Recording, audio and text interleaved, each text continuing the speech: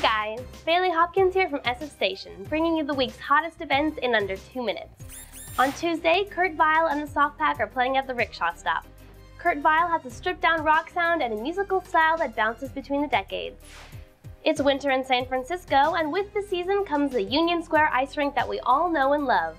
Starting on Wednesday and going until January, you can glide across the Safeway Holiday Ice Rink with family and friends. Head on over to the Haynes Gallery on Thursday for the opening of the new Andy Goldsworthy exhibit, Incidental Events. Goldsworthy is known for his ephemeral natural creations that fall apart over time, but this exhibit is showcasing some of his more permanent pieces.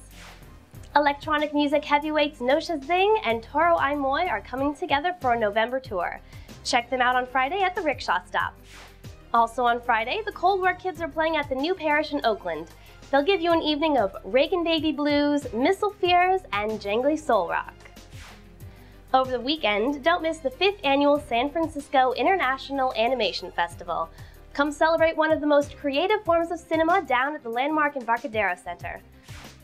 On Sunday, it's KUSF's Rock and Swap on USF campus.